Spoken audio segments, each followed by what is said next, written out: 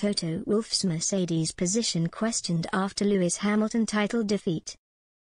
Toto Wolff's role with the Mercedes F1 team has been questioned after the Silver Arrows failed to win the Drivers' Championship for the first time since 2013. The team still retained the Constructors' title, but final day defeat in the higher-profile table has caused one major influence in F1 to ask whether the Austrian's position is still as strong as it once was. After his own motorsport career, which involved endurance racing, rallying and GT competitions, Wolff got involved in the management side of the sport. It began in 2009 when he bought shares in Williams, and he became executive director of the historic team 3 years later. In 2013 he left the team to join Mercedes, where he was initially an executive director and bought a 30% stake in the team. Wolff has since become team principal and chief executive, and has an enormous amount of power when it comes to Mercedes' entire racing operation. But former F1 chief Bernie Ecclestone wonders if that might change as a result of the team's failure to win the driver's title. "I don't know whether Toto Wolff, with a third of the team's shares, is still in the same strong position as before," the 91-year-old told Swiss outlet Blick.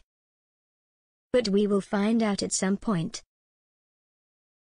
The retired motorsport supremo also questioned whether star driver Lewis Hamilton would be back for more after the agony of losing out on his 8th world title in controversial circumstances.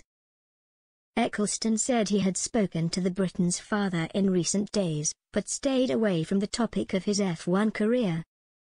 "I immediately felt that he wouldn't answer a question about his son's future. So we only talked about business," he said.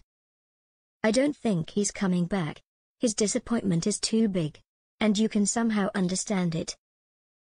Now it would be time to tackle his dream of becoming a fashion entrepreneur with 7 world titles like Michael Schumacher."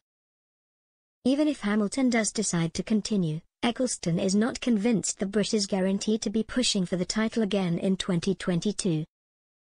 Increased competition and the new rules potentially shaking up the grid could work against Hamilton, Ecclestone said. "Lewis could only lose in 2022, he added. "Who knows how the new cars will reposition the field.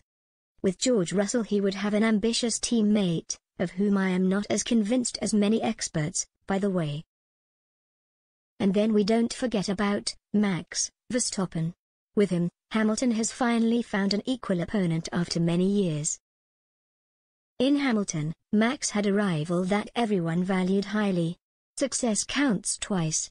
And I claim, Max is currently the best racing driver in the world.